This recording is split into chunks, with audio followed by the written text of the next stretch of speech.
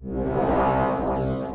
Malekko Mix 4 is a handy 3 HP mixer, perfect for submixing drums or other sounds.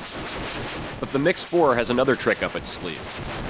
It can act as a CV signal mixer, adding together up to 4 different signals, which can be combined to create a more complex voltage source. If I route an LFO into one of the channels on the Mix 4, and then out to the 1 volt per octave input on an oscillator, we can hear the oscillator begin to modulate in pitch as the level knob on that channel rises.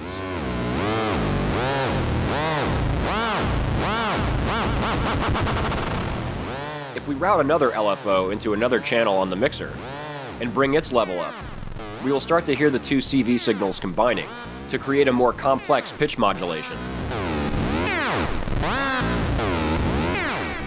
With a couple of other voltage sources, the output becomes a complex mash of the added voltages, ebbing and flowing according to the fluctuating shape of the combined signals.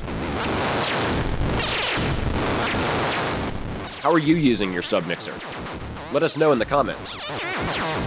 Thanks for watching and sharing. As always, please like, follow, and subscribe. And remember, patch smarter.